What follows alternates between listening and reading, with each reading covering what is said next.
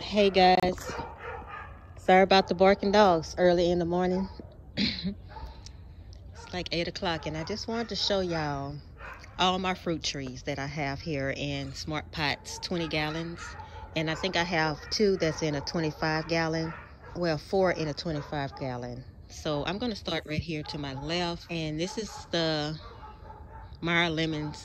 I had a video on this one, and it was, whew, it was in bad shape. All the leaves fell off for the winter time, but it looked like it's still alive because it looked like it's putting on some new growth here, but no leaves is popping out. So I'm not sure what that means. So I don't know if I'm gonna have to take those off and see what's going on with this tree. Everything is budding with no leaves. That I don't know what's going on with this Meyer lemon, y'all. Tell me about this Meyer lemon because it's awful. Let me get a view of that Meyer lemons right there. It's like, oh my goodness, it's a disaster.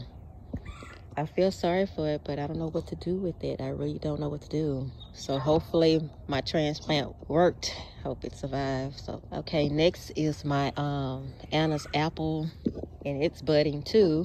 I don't have to no more overwintering because I don't think we're gonna get no more. It's March the 1st, so I think our temperature is gonna stay between 45 and on up. I don't think we're going to get below that anymore this year for winter. And that is my Anna's apple.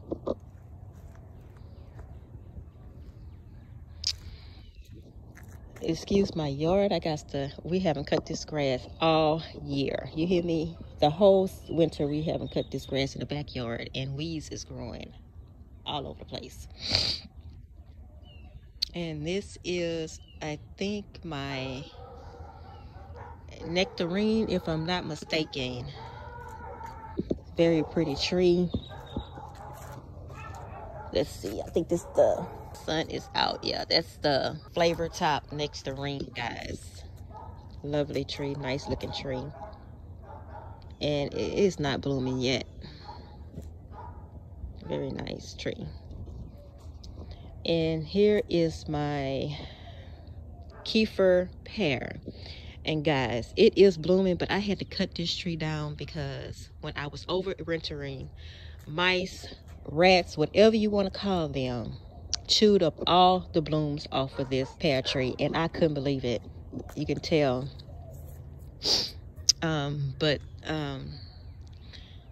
They took all the blooms off this pear tree. When I tell you every bloom that was on this Kiefer pear tree, they ate it. Let me show you what I mean by that. Like, this is where the bloom started, right here. And when I tell you, that's how all of them looked on this tree. And even right here, you can tell where they chewed the bloom off of there, right here too. I couldn't believe it. I mean, they chewed all the blooms, but they have to, hopefully they'll come back. I had to chop this tree up because they was chewing the bark and everything. I just couldn't believe it. This is my fig tree. They even chewed this tree too.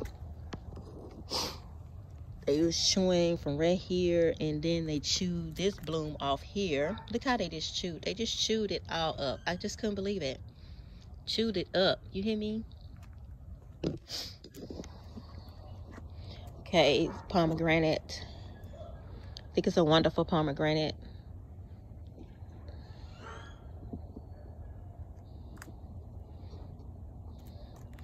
Okay, this is two grapevines right here. I have a oh, that fig is a brown Turkish fig. A brown Turkish fig. That's that. That's a wonderful pomegranate. And these two grapevines, it's a muscadine, a Southern Jewel muscadine, and a Thompson seedless grape. And look how nice that trellis look there. Very nice. I'm not sure what I'm gonna do at the top yet, but if y'all want to check that video out, I did a video on this right here. It looks very nice. I think I'll make some X's at the top and join them, but that's how this looking right there. Okay, I got my purple sugar cane here. which struggled in the wintertime. And my banana tree struggled too. Um, the purple sugar cane struggled. It's hard to keep these sugar canes. You don't know how much water you need. You guys, they really need a lot of water. Tell by I didn't have that much water because the leaves at the end are it's looking a little better. It's not too bad. I think I got about 8 up in here. 2, 4. One didn't come up, so it's 7 in here. So hopefully they spring up. That they are very nice. Okay, this I think is a Cavendish banana. This is another one. The rats kept eating the top off. I mean, kept chopping. I had to keep on chopping it off, and it started growing since I put it out. I got to put the soil back up a little bit. And that's that. And right here is my very pretty. This is my cherry tree, guys, that y'all seen me. I have a video on repotting this, and I'm telling you, it is a beautiful tree. It's a Lapins cherry. I got a lot of sun out here, guys, so hopefully y'all can see it. It's a very pretty tree, very pretty tree. Oh my goodness, it's very pretty. I don't know how well this setup is going to be, but hey, I'm going for what I think I know. Okay, this is a, what is this? Guys, I can't remember what this is, and it's beautiful too. This is the,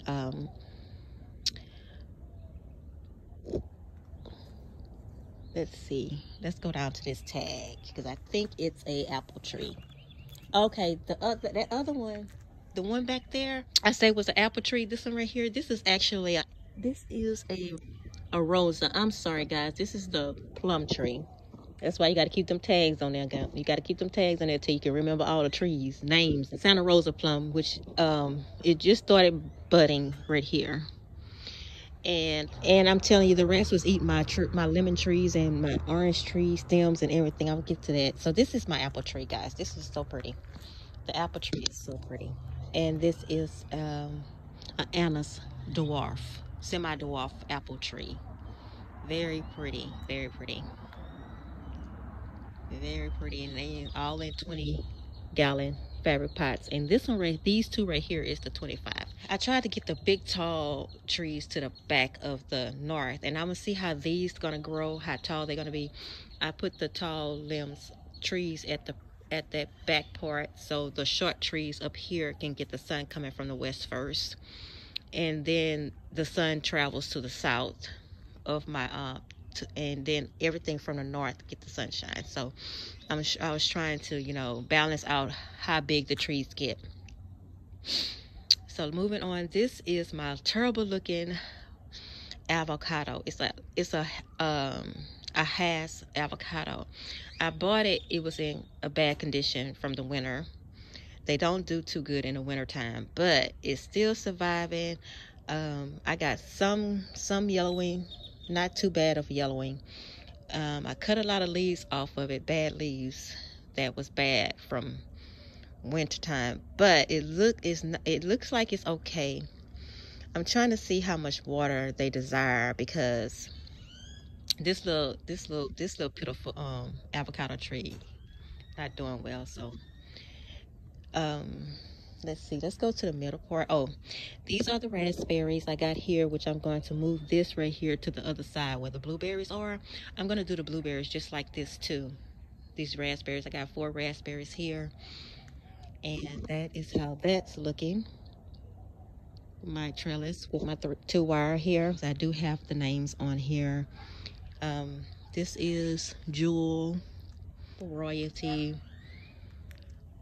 Red Amity, and this one is Latham. So hopefully all these does great. They got these, the only 2 have leaves. This one had leaves when I planted it, and the rats ate the leaves off of that one. This one never started blooming yet, so we'll see about this one. Okay, down the middle we have the Persian lime tree, which is the Barrett's lime, but it's Persian lime. Yeah, Persian limes. They got a lot of limes on this one. I know I'm gonna have to take a whole lot of them off. They blooming right now. Very pretty tree.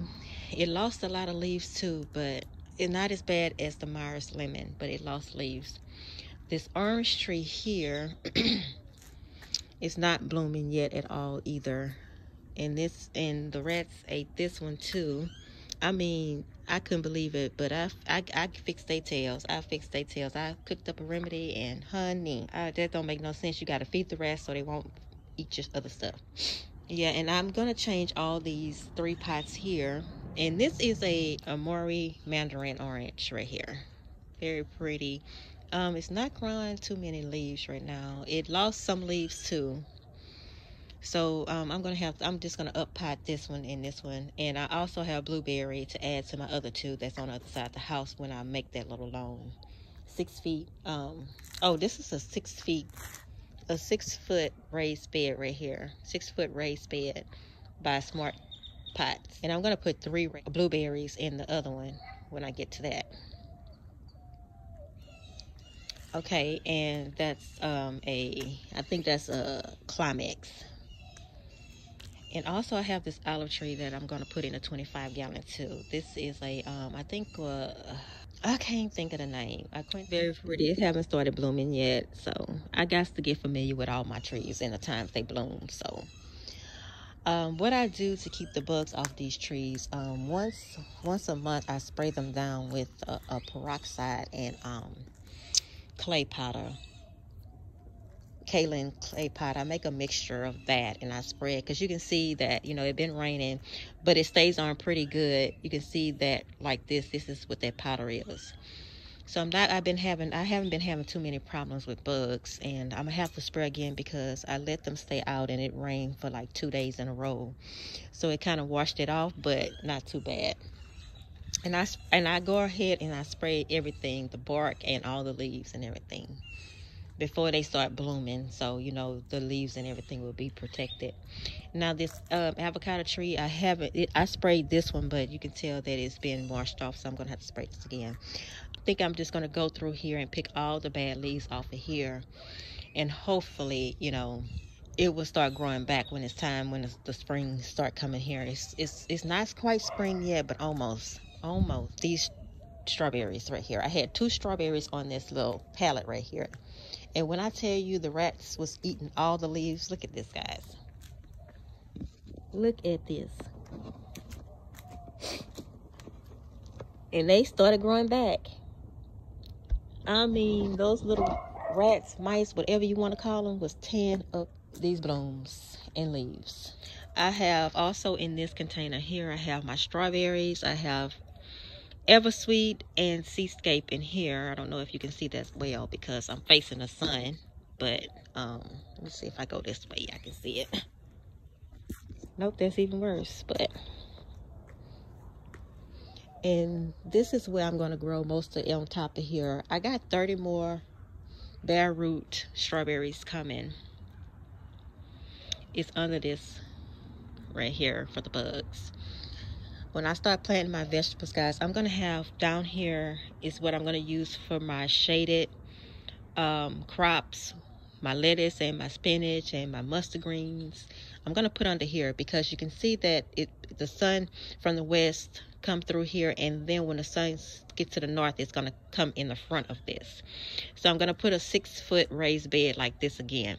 Now I'm hanging on to these 2 cabbages. I redid the soil here and over here. I redid the soil when I finished start, but I think I'm going to pull these up because they're stunted.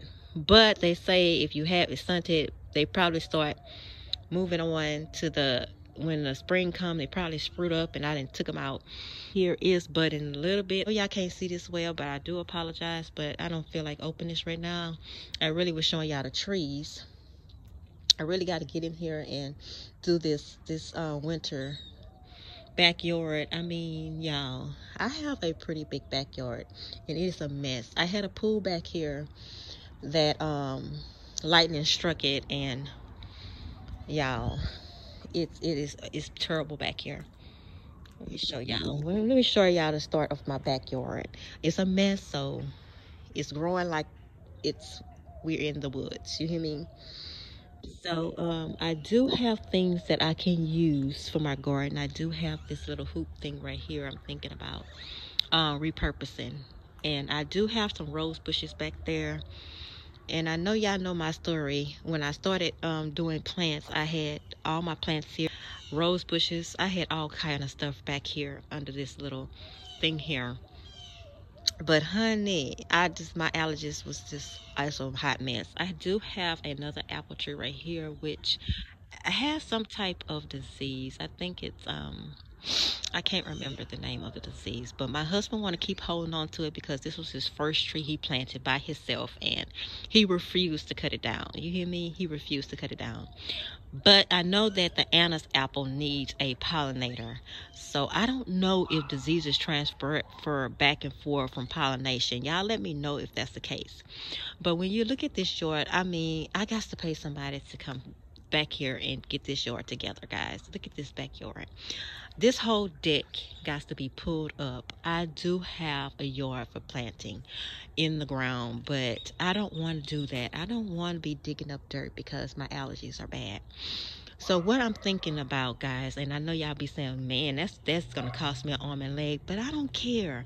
And I know y'all see that pool back there. It needs to be pulled up. I got to get somebody to get it pulled up. And that's raspberry tree right there. Oh my God, it's a mess, guys. It's the whole deck needs to come up because it's molded and everything. Ew, it's bad back here. And I want to pull all this stuff up, and I want to cement this whole backyard. When I tell you cement it from the under the carport all the way back to the wall, and probably leave a border of grass for some nice little bushes.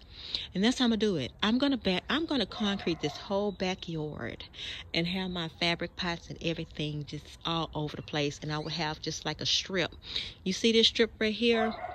This strip, I'm gonna have this strip going all the way back behind my fence line, and put some shrubs and stuff. I'm gonna put it all the way over, and it stops right here.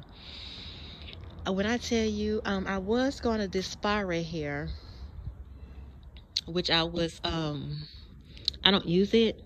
I never did. I used it a couple of times when we bought it, but I don't know. I feel kind of heebie-jeebie, and I'm thinking about turning it into like a little pond. A nice little pond, and I'm thinking about doing a little pond with that spot there. It's still in good condition. I need another cover on it because it's all rotten and stuff like that. This backyard is a mess. You can see how the deck and everything, all this is going to be pulled up. When I tell you, look at this backyard, guys. You would think I live in the woods, in the country somewhere. And this is not the country. This is in the city. And my yard is like this. But it didn't got worse because of the winter. We let it go for the winter. So we got this blackberry tree, like I said, right here. It's used to be when the pool was up and running. I never knew we had a blackberry tree. And that blackberry tree came up, and I said, oh, my God. They also had a banana tree, too. We moved it to my mother-in-law's house, and we finally got it to where it's not coming up again. But now we got a blackberry tree coming up. Look at this deck. It was a nice deck. It goes all the way to the side, all the way to the back. But look at this. This was a big above ground pool. And I know y'all looking like, oh, I can do something with this backyard. Yeah, but I'm going to get all this pulled up in the summertime. Have somebody come out here in the summertime. I'm doing it this year. I'm not going to wait another year. Because a whole year like this, look at the madness for a whole year, guys. Look at the madness. Working and not doing nothing with your backyard. But I'm going to tear all this up, and I'm going to concrete this whole backyard. And Yep, that's how I'm going to do that. Okay, walking around here, I have the blueberries. I have 2 blueberries here. I have 2 of these that I'm going to put in. These are 25-gallon bags, which I'm going to use for my potatoes and sweet potatoes. I'm going to reuse these bags, and I also have another one over there. But I'm going to have the raspberries and the blueberries on this little corner here. That's how I'm going to do that. So I need to get out here and get all of these water bottles and stuff I'll be using with all this gardening. Winds blows it at night and everything. So yeah, I got water in that. All this stuff everywhere, guys. I got to really get together and get everything situated. I'm almost done with all my trees. I just got 4 more trees to plant. let's see, 1, 2, 3. 3 plants and a 6 foot to plant. So yeah, I put dirt in that. Got to get in here and sweep up all of this. I mean, when I tell you, when you got stuff everywhere, it's just everywhere. It's a mess.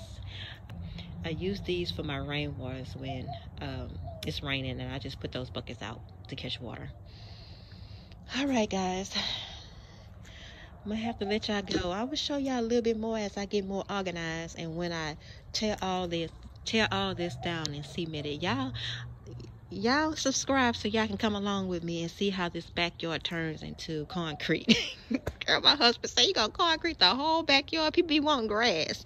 I say, well, are you gonna come back out here and cut it? No, he ain't. He don't worry about this backyard. All he worry about is the front yard, because this is fence. But after that pool busted, he used to be out here before that pool busted. He kept it up and everything, because it was nice out here. It was very nice. It was very nice. But most people be ashamed to show this, but not me, because you know, things happen. People want to know how you turn something that's a disaster into something that you really want. You can use it. I'm not using this. When you're not using something, you need to give it away or throw it away.